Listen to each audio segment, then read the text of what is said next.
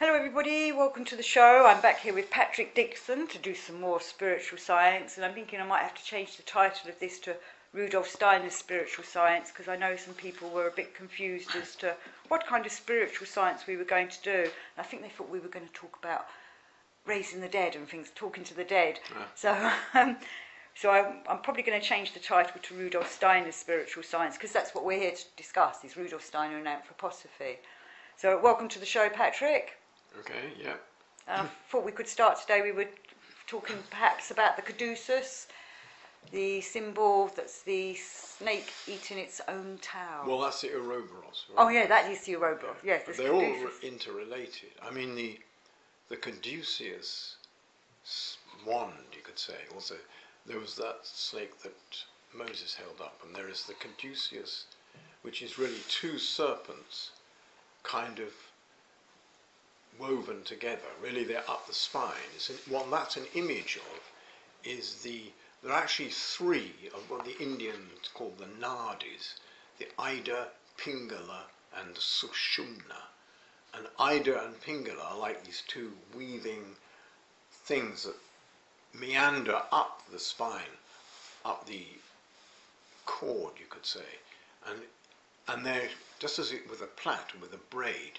That doesn't hold together unless there is in a middle, a third, which is what actually brings them together.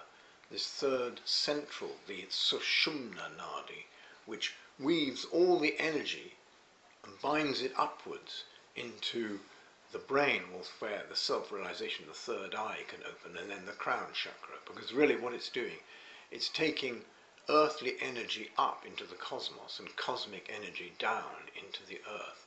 It's a conduit through this, and in a sense it's connected with the chakras. It's the ladder of Jacob. It's many, many things, which also the rod of the runes that Jethro gave to Moses, in a sense, which when Moses went to Egypt, when he was about 80 years old, after having been with Jethro for a long time. Jethro was a kind of initiate anyway, and Moses he married one of Jethro's daughters, and then he was called to go to Egypt after the burning bush, which was really the I am. Before it was really fully incarnated in a human being. Moses' task with many of the great figures of the Old Testament was to prepare the earth for that incarnation. So he goes to Egypt, and he has this wand which he can change into a serpent form of energy. He can externalize it, and this was to counter the old Egyptian magic that Hermes Trismegistus had originally started. Hermes was given the astral body of Zarathustra after Zarathustra left the physical world, and Hermes Trismegistus was a great initiate that founded all the Egyptian mysteries of initiation, which at the time in the main body of their civilization were absolutely valid preparations for future states of humanity. But there came a point where they needed to be transcended, they needed to go beyond, because they were becoming kind of decadent.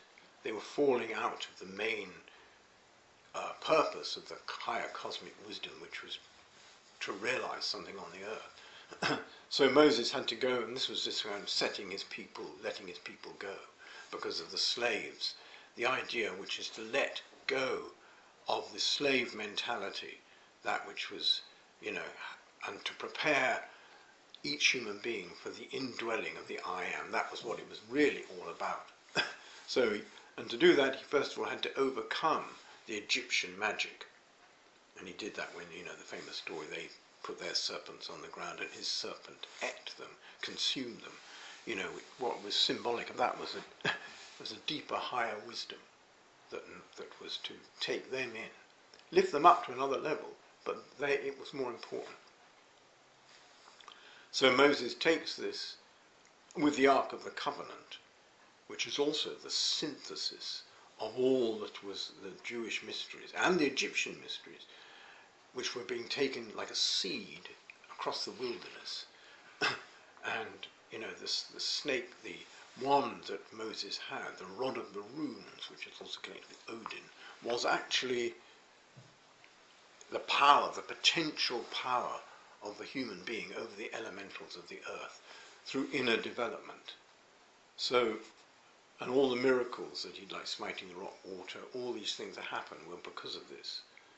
And then he goes up the mountain, gets the tablets, but brings it and finds that the people have fallen away, they have lost their connection, they build a golden calf. That's another whole story.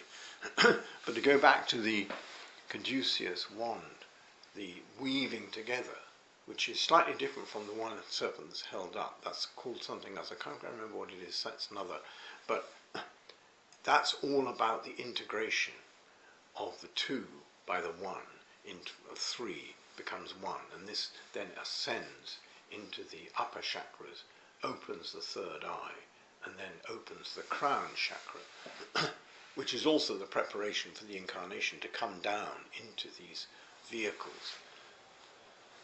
It's also connected with the mystery of the fallen serpent. You know, after the Garden of Eden, the serpent falls, and it represents the fallen astrality, because it's anything that moves side to side is an image of the astral body. Like serpents, they meander. Like fish, they swim side to side, whereas aquatic mammals undulate, which means that they're, in a sense, they're rising up into another world, going back and up. They're going up, they're out of that world for a moment, which are a preparation for the ego consciousness in a way. So, and that whole thing about the serpent is that it falls down and it then becomes a vehicle of fallen astrality. And there's a strange connection between the venom of a snake and the ego, the power of the ego. It's like, it's what happens to the ego when it falls. It becomes toxic.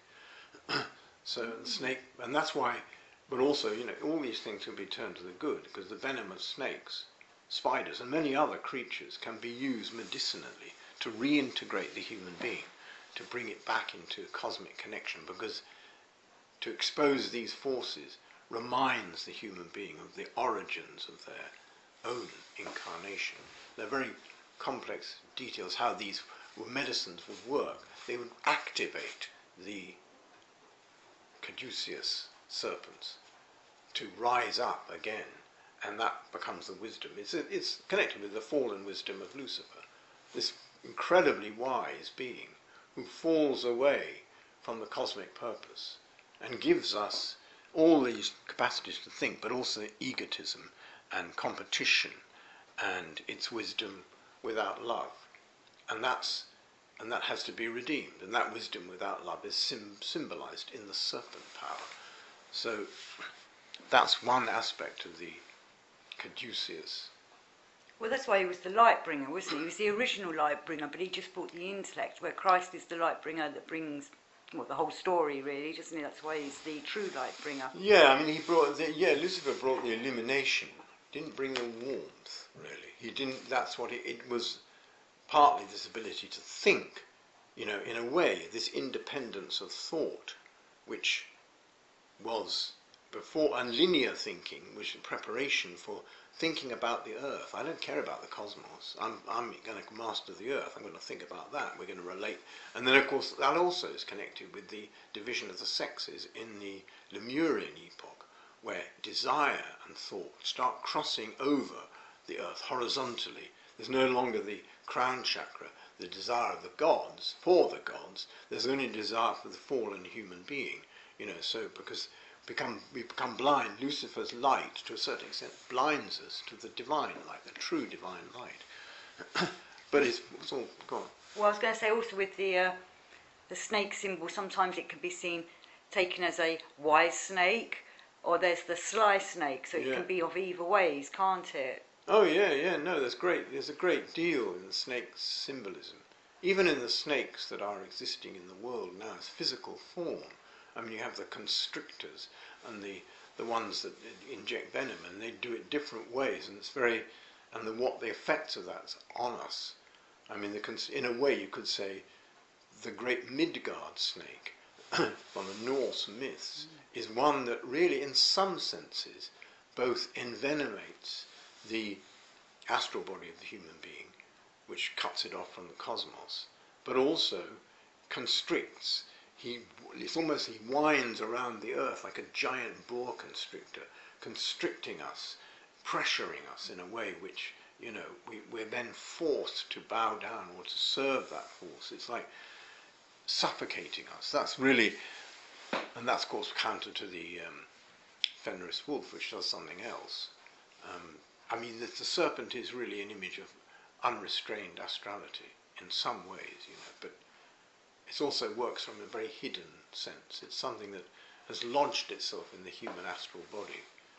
Like all these great archetypes from mythology are in our astral body.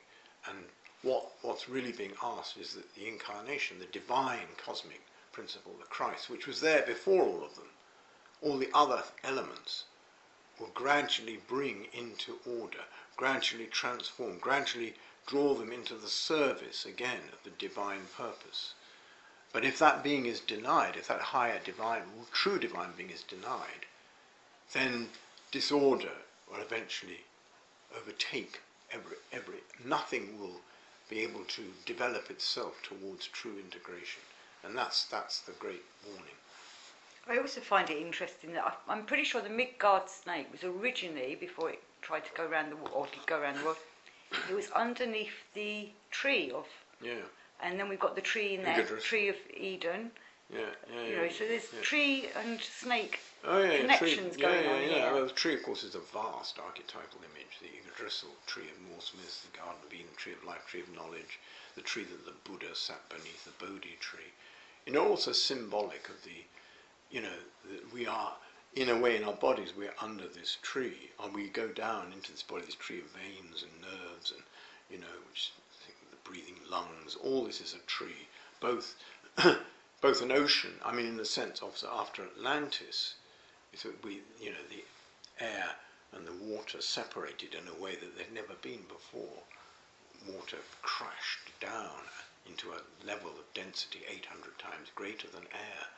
And at the same time, inwardly, the human being became drowned, in a sense, in their own bodies, because we are largely water, and we're saved from them. The brain literally floats, and of course the arc image is true of that too.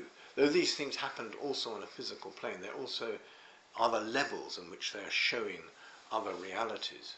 So all those things are connected. I also think it's quite interesting, like when I was a child there was a game, and I'm sure you played it and others had, the Snakes and Ladders game, and you mentioned Jacob's ladder. You always went down the snake and up the ladder in that. Yeah. That, of course, is interesting, because in a way, I always said that snakes are like habits, and ladders are like routines. You have to climb a routine.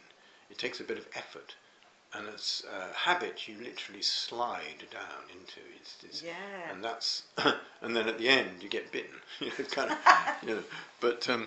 It's a sort of image. We are always kind of oscillating between snakes and ladders in our own being.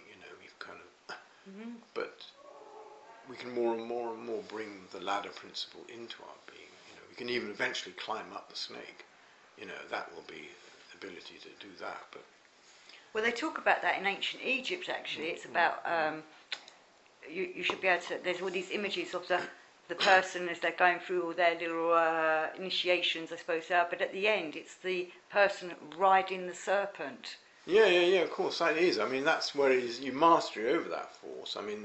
You have the putting the serpent under your feet, that's all this stuff about the high ego mastering the meanderings of the astral body, the endless distracting forces. Yeah. And that's what the Sushumna Nadi in the center is doing. It's pulling up, it's tightening the braid, the plait, you could say, of these forces on either side into a single purpose. It's not allowing them to pull you apart, And that's what the great statue, the representative of humanity, is about. Also the central figure is drawing these other beings into the higher purpose, where they're constantly trying to pull it in different directions, and that is the sort of astral body. The purification of the astral body is this whole thing about the spirit self, when you've got that purified, we're doing it in the study group, that you eventually, this astral body serves the higher ego rather than enslaving one. You know, that's the danger, that if Luciferic and Ahrimanic forces, well, Luciferic forces take over the astral body, and then Ahriman gets into the ether body, and then you can become a real slave. Your ego's not working, it's either not there or it's being, you know, paralyzed. And that's one of the great aims of those forces. They won't succeed, and as we were saying before, they are, in a sense, these dark opposing forces are being drawn out of the earth by the more and more spiritualized ego powers, both of the incarnated human beings and those coming in, are also bringing forces from the higher worlds down into the physical world, which are in a way drawing out from their hiding places those forces that oppose. So, well, I was also thinking then, as you were saying about that, about the Kundalini is often represented as a snake. I know Steiner doesn't go too often into the Kundalini, does he, as far as from what I've read? But I know where I've done Egyptian esoteric works, they see it as the Kundalini, if it's waking up, that's when it's coming out through your third eye, which is why the pharaohs are depicted with the serpent and the eagle on their foreheads coming through the third eye, because it's the coming together of, well, the eagle would be the air, wouldn't it? And the serpent would be, I would assume, the overcoming of the earth forces. Have you got anything to say on that? yeah, well, of course, that's also not unrelated to the scorpion and the eagle in the zodiac. You know, what the Kundalini does, it's this coiled wisdom that has been put into the deeper part of the human being, the sleeping will, you know, when the individual no longer has a personal will connected to the cosmos. In fact, it's never happened. It's a new thing that we will put our will consciously in service of the higher will of the gods. I mean, to know that, I mean, we all get up every day, we work, we force ourselves to do things we don't want. That's our will. But it's not yet, the whole society is not yet geared that that personal will can also be part of the greater cosmic, fully conscious purpose.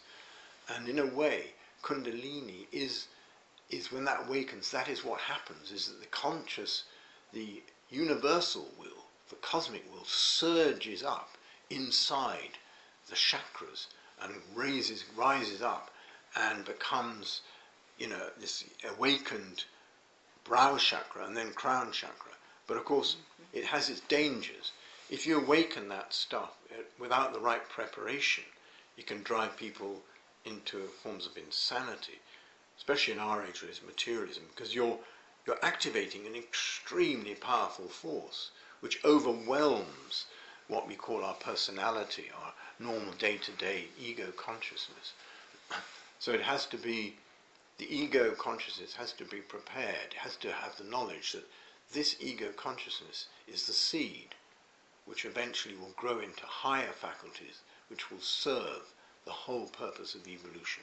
If you awaken Kundalini without that, and that can be quite dangerous. You know, it's like having an enormous power but not knowing what to do with it. You know, you're out of control. It's like a child in a power station or with nuclear bombs. You know, you're not really, you've got to have the moral development to be able to channel it in the right way.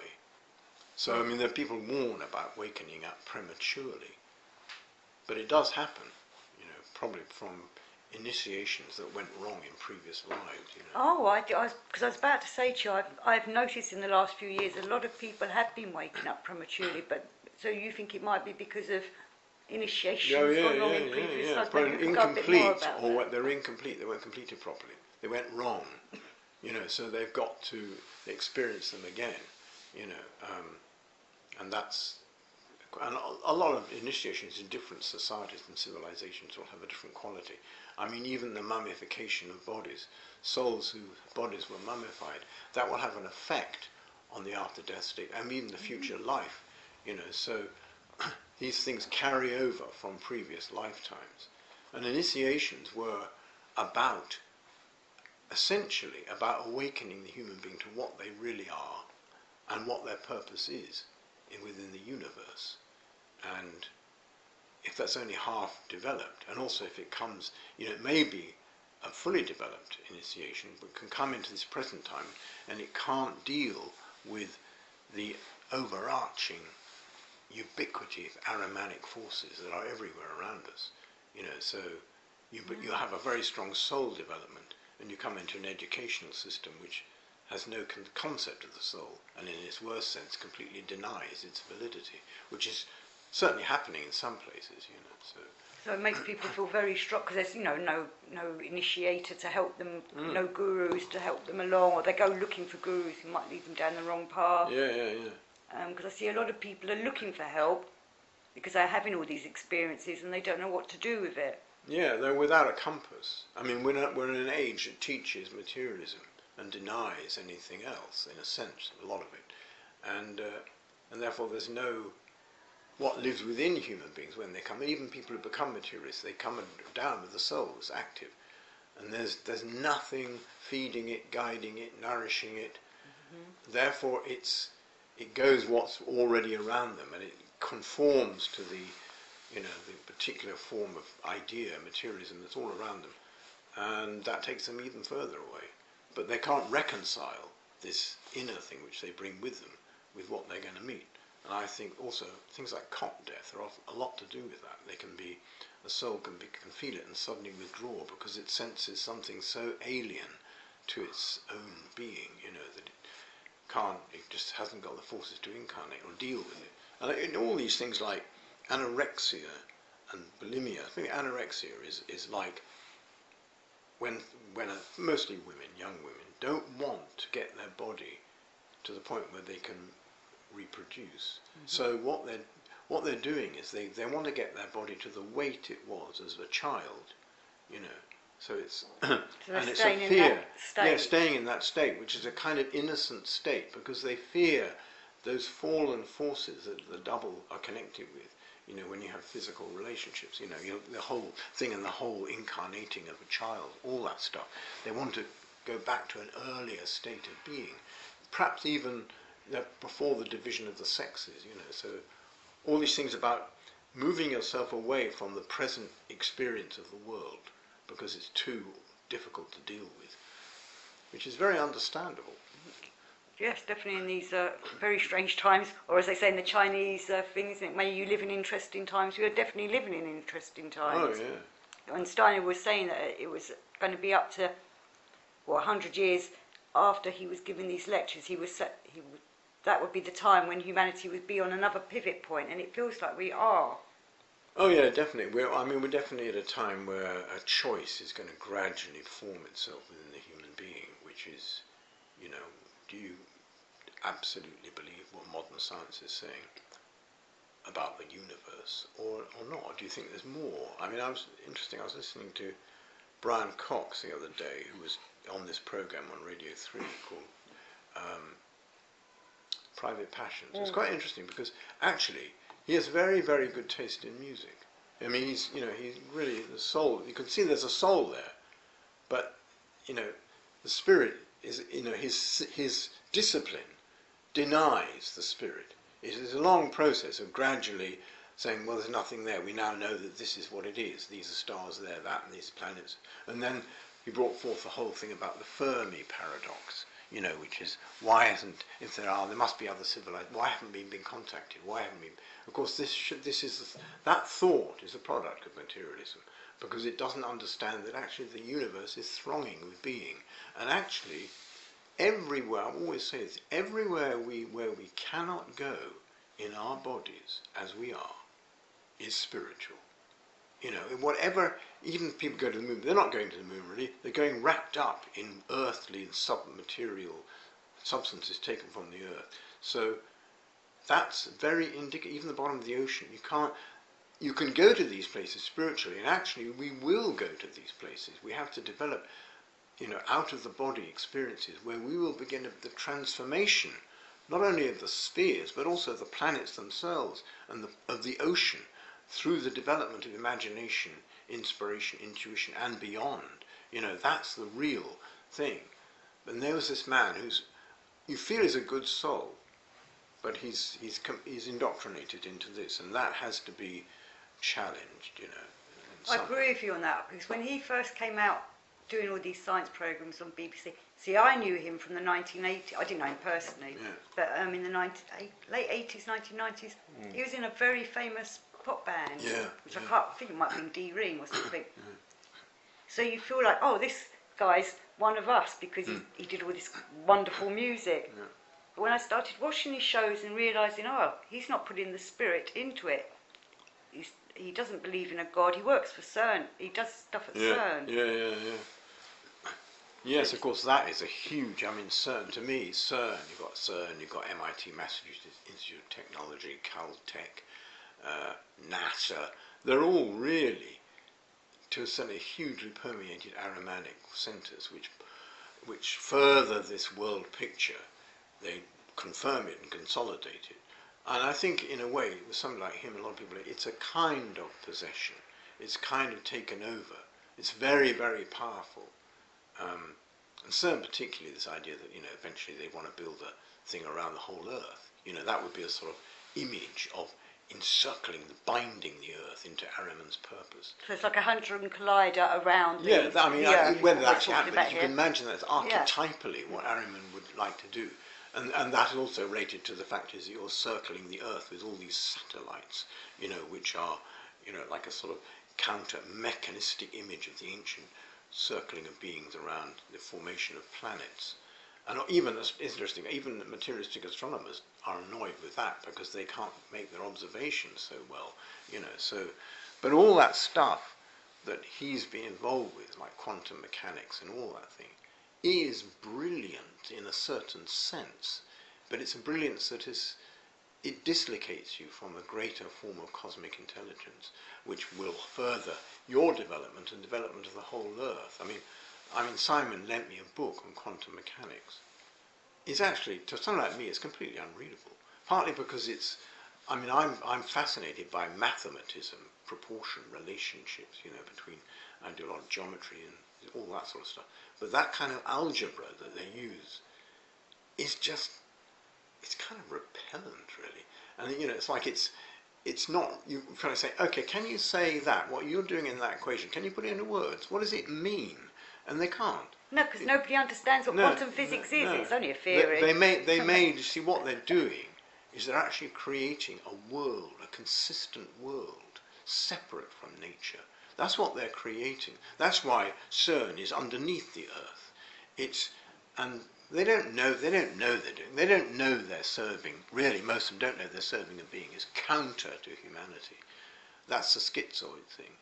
But that world would be the eighth sphere, which souls, and that would be related to the same world that someone like Elon Musk would say, you can upload your consciousness onto a computer. That's your immortality. People are saying that's your immortality. And then you've got transhumanism, and you make the body implant.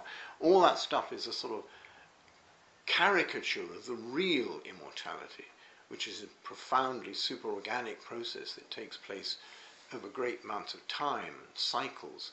And this stuff given immediately is the thing that will eclipse that. And so, you know, that's why I see people like him. I mean, we need to try and reach out to them to say, look, you know, there is more. You know, this stuff is. I agree with you on that. I try to send them the thoughts of awaken to your conscience, and then maybe you'll be understanding where you're coming at it from, you know, an unbalanced side. It's very difficult for them to see that. I mean, because they're so immersed in that kind of technology. It's kind of, you know, they've been so implanted with those ideas that to make them look again in another way. But it's something it's worth trying to do. I mean, one of the ways I've said it before is you know, the more and Elizabeth Brader, who's an astronomer who was connected with Steiner, you know, as you go into the universe, you're not going to physical space. You're going into more and more moral space. The longer you go into higher worlds, the morality, and then you say, what does that mean? It means that their greater purpose for the good, for infinite expanses of time. You know, you can be good for half an hour, you can be good for a lifetime, but these beings are good for eons. They're committed to eternal goodness. You know, and she talks about spatial, this idea, I've seen it in films, you know, where you're supposed to be travelling through the stars and stars are going past. That's completely unreal. they're not really in that depth, three-dimensional sense to us. They're completely other. You know, that's the kind of picture that has to be changed. You know, and as I say, we are the real astronauts. When we die, we travel through these dimensions. You know. But these dimensions are not the kind of dimensions that scientists are talking about. No. Like they talk about, the fourth dimension, that's time. Yeah. These are dimensions that are beyond our Yeah. I thinking mean, at that's the the moment. very nebulous, interesting way of putting it. Nebulous word. I mean, dimension. I mean, they talk about 11 dimensions. I mean, you know, they give examples like, for instance, this pipe, and there's an ant crawling over it. You know, and it's one dimension, then there's another one inside. You know what I mean? There are many, but what anthroposophy and things like that are talking about are states of being, like of consciousness. You go into different states. You know, you can be in the same space, but in a different state. And in one way, you could actually say there aren't any real places. There are only states of consciousness. Even this room is really something that has become a state of consciousness. There are books and all around it, and all the artifacts are, because all these things will disappear eventually. All this physicality will disappear. Of course, what mainstream science says, it clings on to the idea that we've got electrons, positrons, protons, and that's the everlasting reality. It's not at all the everlasting reality. It's an Ahrimanic insertion into our sense of what reality is, and it's actually the most transient of all. I mean, you know, the idea from the sort of anthroposophical one, you talk about the great conditions of consciousness are the Earth, you know, Jupiter, Venus. Then out of those come 7 conditions of life. These 3 elementals in the mineral, plant, animal, human, and out of each one of those conditions of life come 7 conditions of form: Devachan, higher Devachan, lower Devachan, physical, perfected astral, Devachan again, and then out of each one of those conditions of form comes 7 planetary epochs, and out of each of those comes 7 culture ages. But what the emphasis is that consciousness is the primary. Life comes next, then comes form. You know, whereas materialism does the opposite way around. It's like form, matter, is there first, and then life and consciousness arrives, and they're all transient, but the physicality isn't. And one has to get really clear about that. And that, in a sense, you could say that a lot of these scientists could go through a Damascus experience where the whole thing is turned upside down, you know, in the consciousness, which you just have with St. Paul. You know, in one moment he's going direct attack the Christians, the next moment he's the greatest champion of Christianity. But with just going back to how they want to upload our consciousness into the computers and things so that we live forever, that's not going to be us though, is it? I don't think they can move our consciousness out of ourselves. We don't actually know where consciousness is. This is going to be like a digital version of ourselves. It's just made up of information. It's not actually us. Yes, well, of course, that's also the great delusion. That people think, I'm uploading my consciousness, but you're not going to be conscious of it. You're just creating a kind of electronic sort of thing. In fact, what you might feel is you might feel a terrible emptiness, and you've been robbed of something. You know what I mean? It's like almost like the suicide idea that you commit suicide and then you need to get back into a body. You can't. You know, you've lost it. This thing. All you're aware of is this terrible sense of loss. You know, and that could be what happened. Is Ahriman's stolen all the principles of your being and left you in an empty place. You know, where the only thing you're paradoxically full of emptiness. You know, so. Yeah, I mean, this whole thing about electricity is such an important thing to understand. Maybe you could explain what Steiner says electricity is, because not many people understand that from the Rudolf Steiner point of view. Yeah, it's a very, very difficult thing to grasp, because on one level you could say initially there was this light, and then there was luciferic light, there was wisdom that flowed around the earth. Originally it was the great cosmic wisdom. As it contracted, those beings withdrew, and they were taken over by other beings, who it was then circling and binding the earth into a form, in some major contractile form. Then it was taken by the Ahrimanic forces down into the earth, and every time you incarnate, it enters you as well. So I always say with the shadow, when you bring something down from the vertical to a surface, a shadow comes along the horizontal to meet it. So when you put your foot down, your shadow attaches to your foot. And that's an image of the way the double attaches to your body when you incarnate. And the fact is that it's horizontal is also very symbolic, of the serpent again, the fallen image. So, but electricity is also, in a way, it's almost synonymous with what I call earthbound thinking. Horizontalized thinking. What I mean by that is thinking that has no interest in the cosmos, no understanding of cosmic intelligence or anything, and therefore it's all earthbound.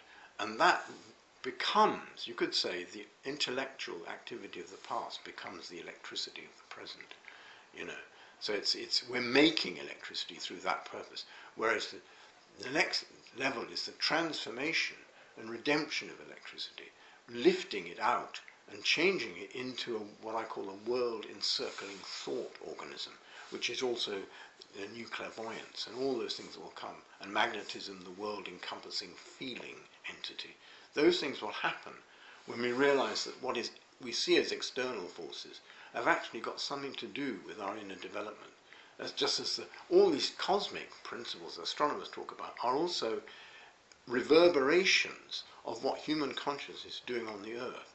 And just as, we say, Steiner says, when you excarnate, you gradually become a universal being. You expand in all kinds of ways. And therefore you could say, I said it before, the scientists are often looking at the effects of their own consciousness rather than what they think. They're just looking at external objective physicality. So it's a complete change, it's paradigm. I mean, listening to Brian Cox saying, we're going to get these new ideas, we're discovering it. But what the real change is so much vaster, and it's literally turning the whole thing inside out. What we are, that we're not just here, we're also out there, and what's out there is shining in us, rather than there's just that there and there's here and they're totally separate. So how would we use electricity today from a Rudolf Steiner point of view? What should we be doing with electricity? Well, I think I think all these alternative ways of generating it are obviously a stepping stone. I mean, they're also questionable, like solar paneling. Well, they create demonic entities, don't they? The wind. Yes, I mean that's a problem in a way, but because you're also working, it's slightly different from the things like CERN, because in CERN you're burying and you're not relating at all to nature. So what you're doing in those realms is you're creating, may not be fully aware of it, something that is a complete alternative to what we call nature. Whereas when you're having windmills and solar, you're working with nature. You may be downgrading it into electrical forces, but you're not actually creating an alternative reality.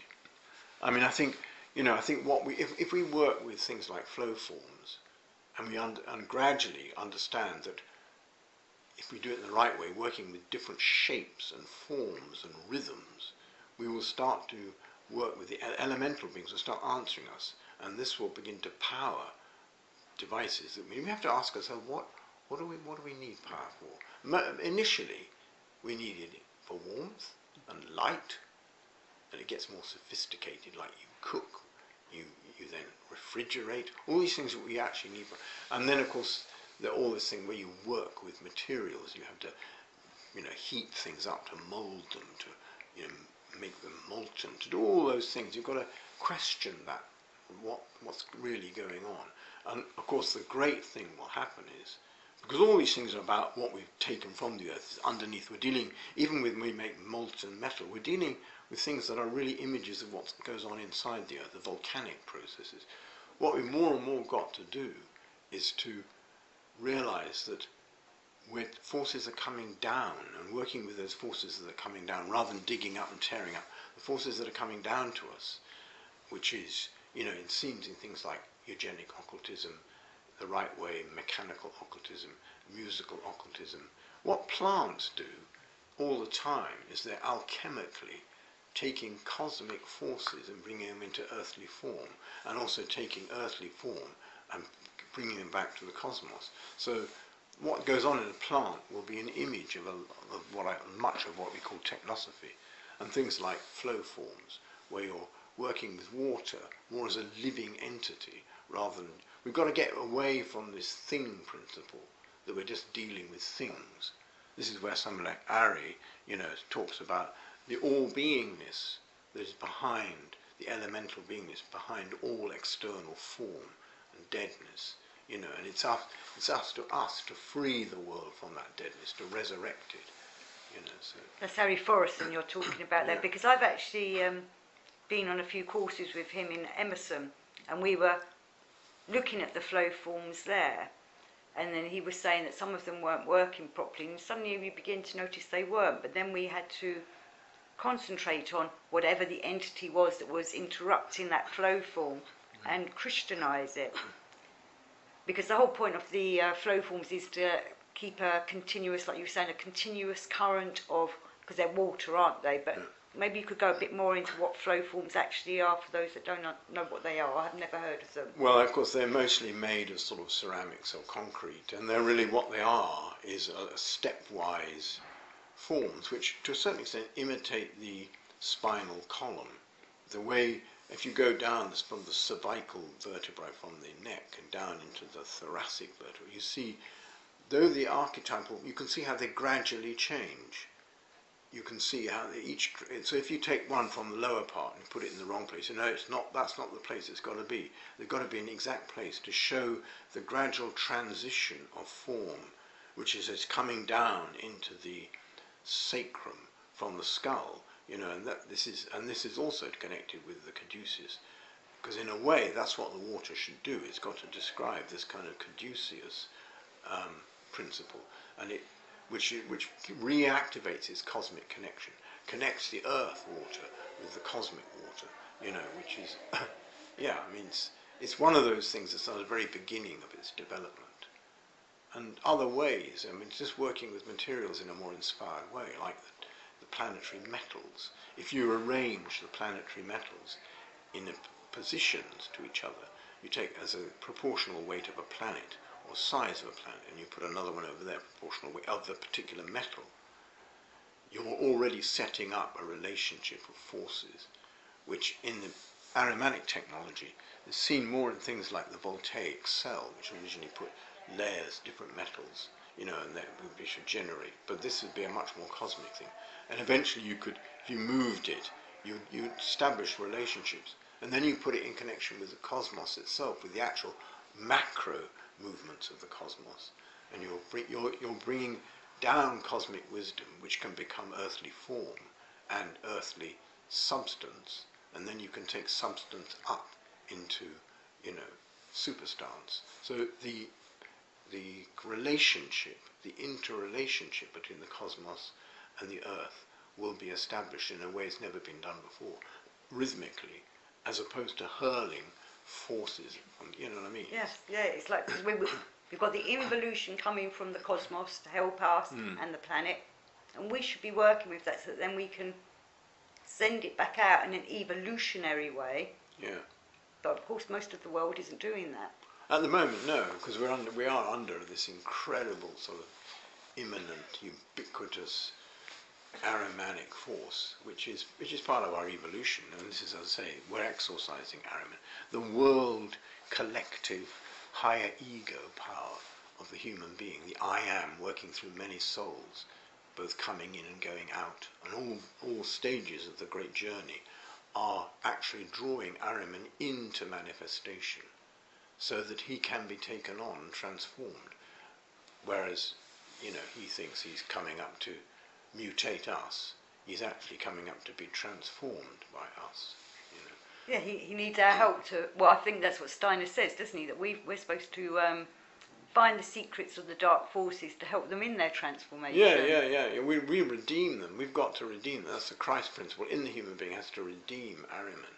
It's something he doesn't want, but that's something that he will want. When it's happened, then he will say, wow, yeah, I didn't realise that. That's pretty good. But it's going to take a long time before that happens. Yeah, it's not going to happen tomorrow, is it? But we can help with tomorrow by doing this today. Yeah. And that's why we have to get more and more aware of the long-term purposes that can awaken in us. When we can really see, then we can endure a tremendous amount, because we can see the greater possibilities. If it's only short term, you think, oh, well, what the hell should I, Well, why am I taking part? Yeah, I've got my own yeah, stuff yeah, to do, yeah. but it's a long-term, hugely long-term project. Yeah. We were talking about the snakes at the beginning, and I wanted to just bring us back to snakes at the moment, because in the, I'm sure it's in the New Testament, it talks about how the snake is, we have to tread upon it, and I think he says it's Mary that does it. The divine feminine, is that? Could you perhaps go into that a bit from the Steiner well, of point course, of that view? in some senses is the sort of what I call the higher intuitive consciousness, treading on the slithering intellect, the toxic, all that sort of stuff that is associated with the serpentine intellectual forces, which have to be put into the service of the higher being. I just think that's, and in a way, the snake on the physical level has taken away the extreme aspects of the astral body from the human being. That's the great sacrifice of the animals. They've externalized something that, otherwise would have been in us more powerfully than we could possibly deal with. So, yeah. So we're all working upon the snake within ourselves. At the same time, we're having to fight the snake that's trying to take us out. But at the same time, there's also this wise kind of snake to give us the wisdom. Yeah. Be ye wise as serpents, gentle as doves, as a statement. It's a wisdom. That is, if you have the dove, you can put the serpent to your service. It's that. I mean, they've been more cultures, and they are extraordinary creatures. I mean, when I was very young, I used to collect reptiles, because I was very interested in snakes and things like that. They have an extraordinary effect on other animals. I remember a grass snake I had, and it went up to this pig pen, and it just drove those pigs crazy. Animals respond, they feel something. They can sense it sort of clairvoyantly in a primal way, what that force is. But it is a force that has to be lifted up. It is a low power that is also potentially a very high one. That's the whole mystery. When you can lift, because originally the serpent didn't slither along the ground. No, it had legs. Well, it was just, it was able to elevate. I mean, Milton talks about it in Paradise Lost, this incredible creature. But it then fell, and that was and that's an image of us. Our chakras fall into service of the earthly desires instead of... Right, okay, because I thought maybe it's one of the Gnostic Gospels, they talk about that was the punishment of the snake for making Eve take from the tree. They took off his legs, and that he had to then slither on the ground for the rest of eternity. Yeah, that is a good way of looking at it. I mean, I'm writing a thing where I talk about that. What it brings about the fall. They fall in love. They fall to the ground. He falls on top of her. It's a fall. Everything's falling. And it's because of this. And the serpent then winds itself around the earth and constricts breathing and contracts everything. You know what I mean? So but they are amazing creatures in a way. I mean, if purely as structure, what the wisdom in the snake is, you've got this complete fusion of the digestive system with the backbone. So you've got this, everything is contained in this form.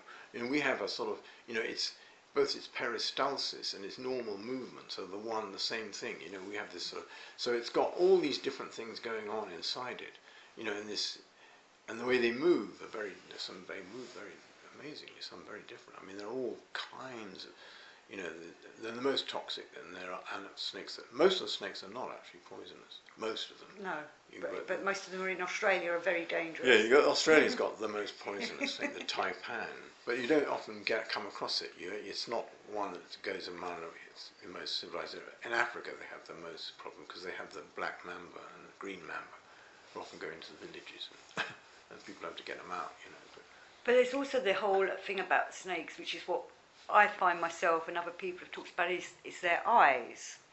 Even though it feels like they are watching you, but yet when you look at them, it feels like there's nothing there. Well, yeah, but what's interesting is that they say the most advanced snakes are the vipers, and particularly the pit vipers, which are the rattlesnakes, because they have a thing called this pit, which is a kind of pineal gland, or it's also connected with the third eye, but it's a heat sensing. It's that fallen thing of that, and they can sense heat of a warm-blooded creature, which is almost like an occult power, across space, and also the vipers are more advanced because they have hypodermic fangs, which means that they fold them up and the poison flows through the inside, whereas other snakes like cobras just a direct bite and they kind of saliva goes in. It's a whole, so it's interesting because in a way the rattlesnakes are mainly American, and you see that's the end of evolution.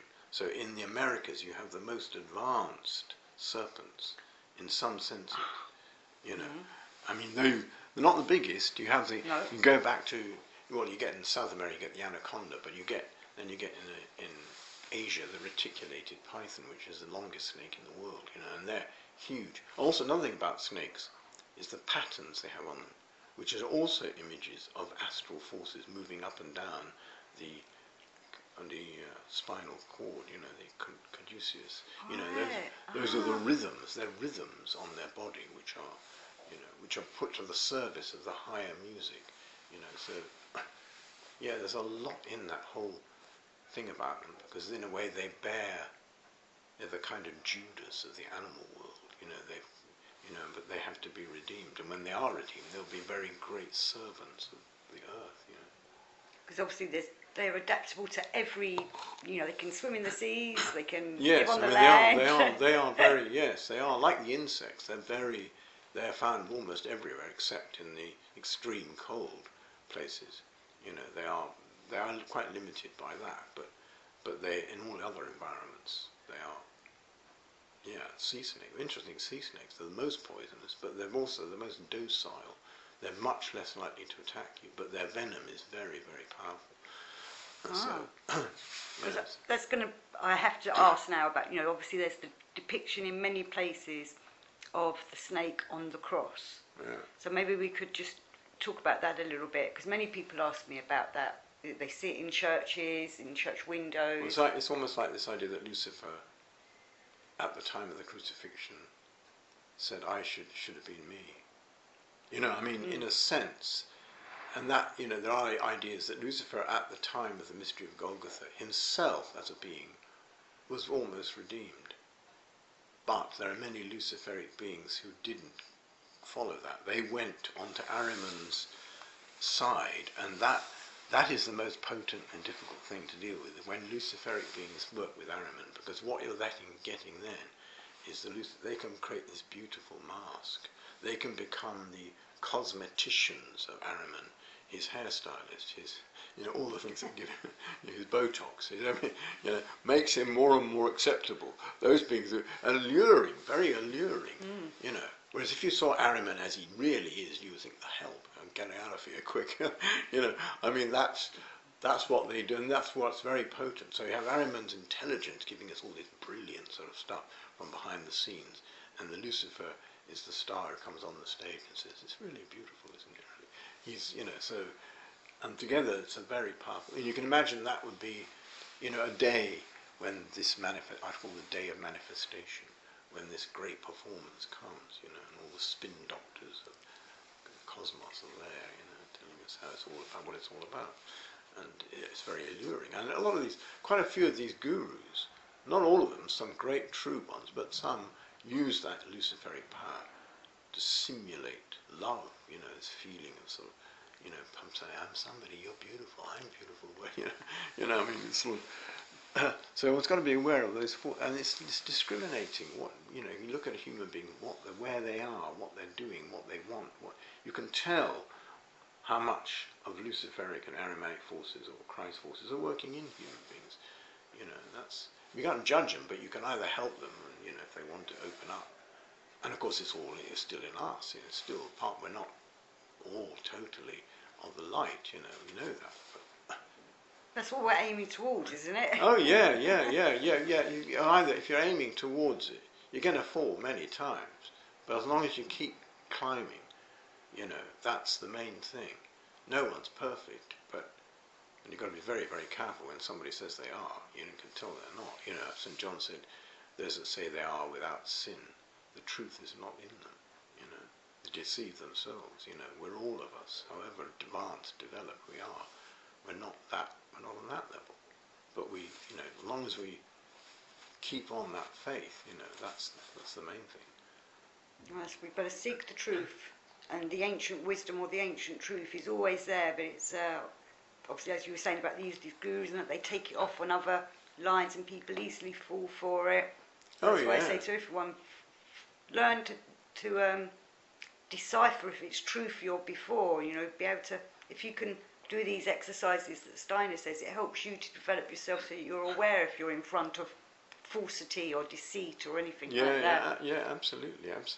I mean, I think, you know, even in these great works of fiction, things like, Star Wars, I mean, that's, or Lord of the Rings, you've got extraordinary images of truths that can speak to you. I mean, the Jedi are really those human beings who reactivate the ancient wisdom, and that has to fight against the Death Star, which is Ahrimanic brilliance, you know. And in Lord of the Rings, you've got this whole thing about, Sauron and Saruman. Saruman is the great Luciferic figure, you know, and Sauron is the Ahrimanic, you know, and Gandalf represents the potential of the human being.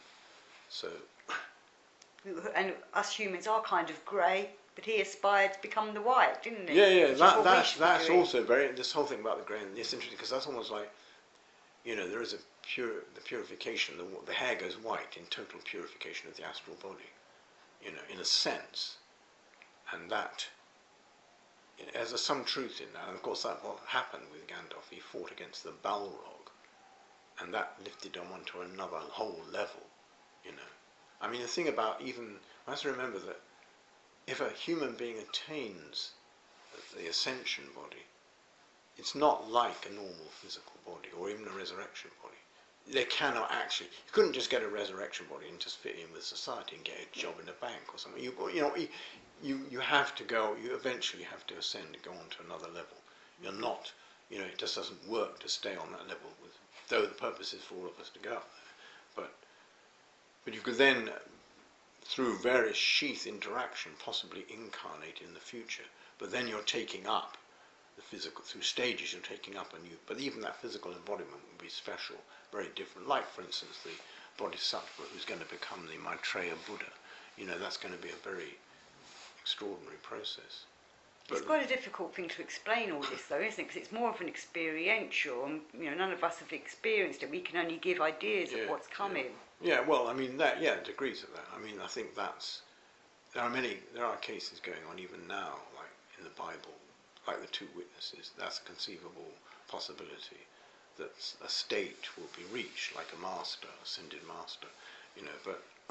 Remind people who the two witnesses are and what that story is. They're spoken about in the book 11, chapter 11, book of Revelation, and it says, you know, I shall give power unto my two witnesses. I shall give them a measure not outside the temple, only the temple, you know, and it speaks about they will prophesy for 1,260 days, clothed in sackcloth, and these have the power to shut heaven that it rain not in the day of their testimony.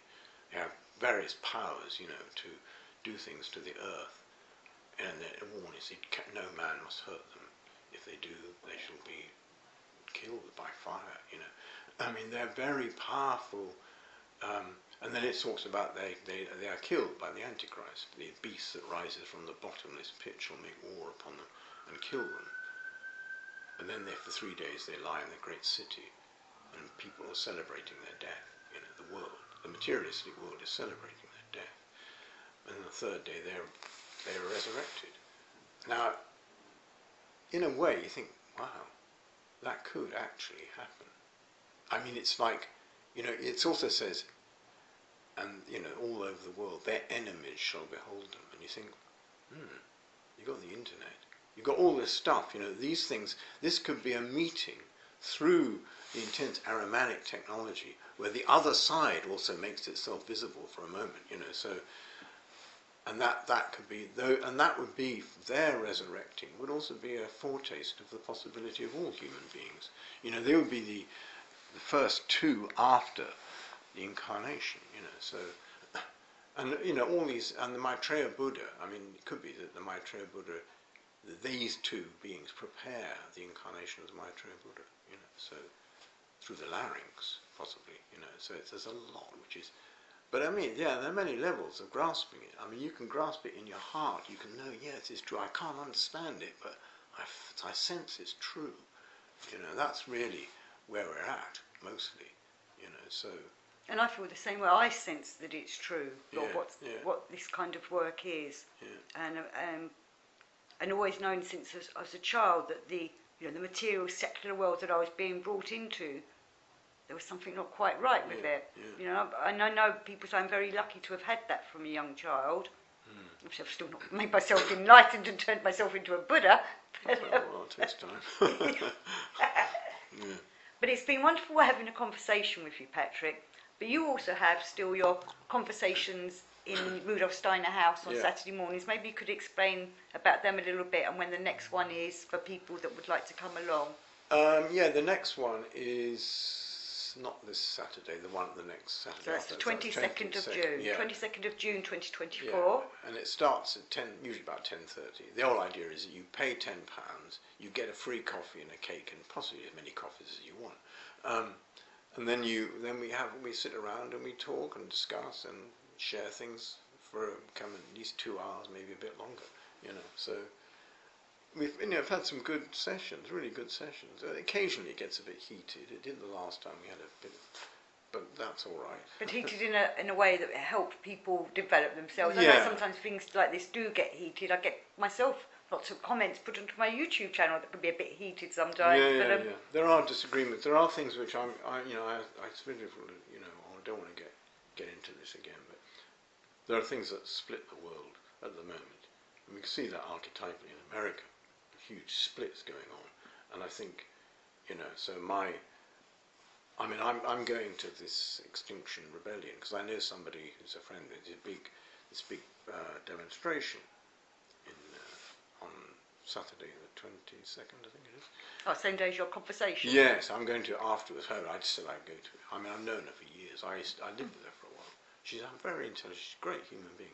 But I was sitting in the cafe just now, and when we started that, and Leyland just, you don't believe in all that, do you?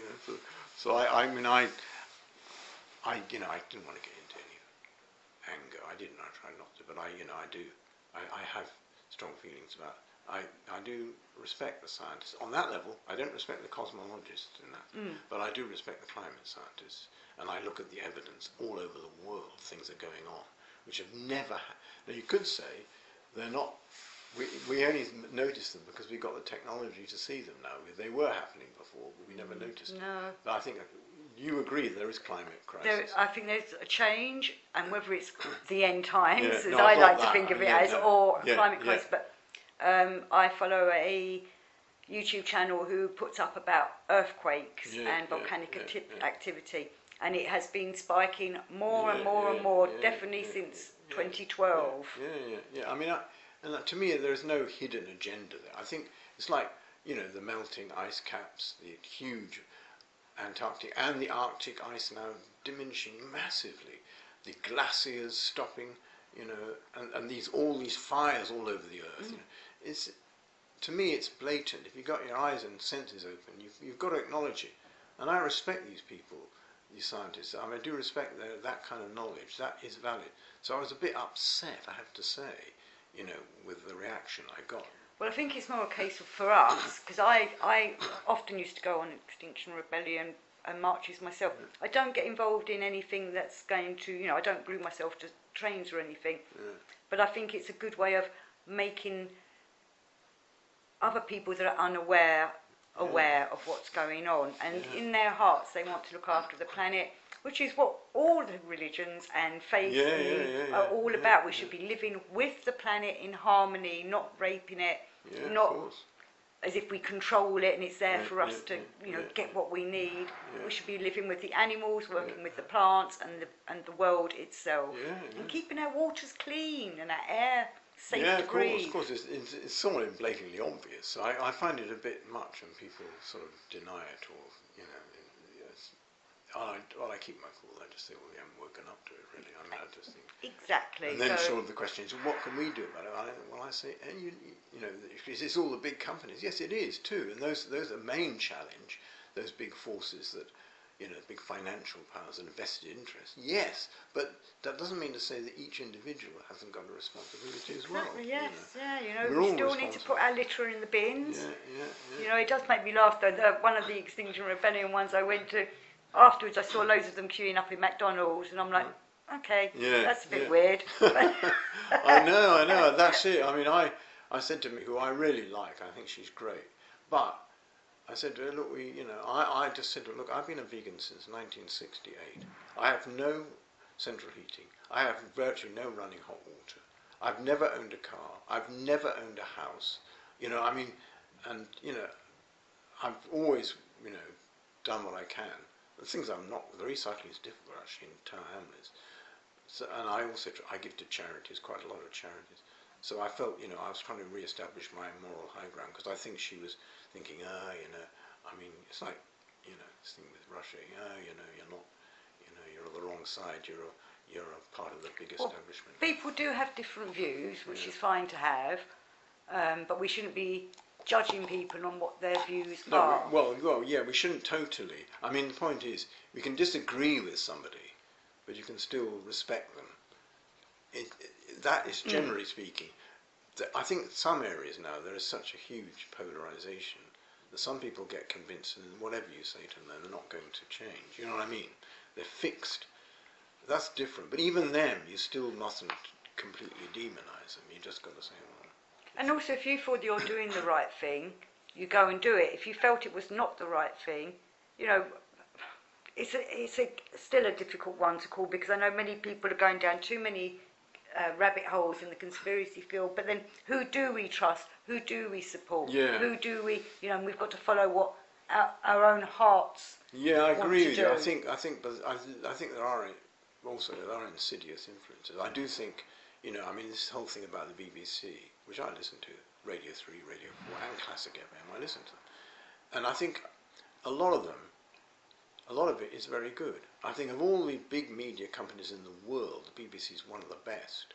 And it's got, people respect it, and there is this woman, Lisa Doucette, who's, I've said it before, she's a foreign correspondent. She exposes herself to danger all the time. She's a very compassionate human being. You just know this is a very authentic human being.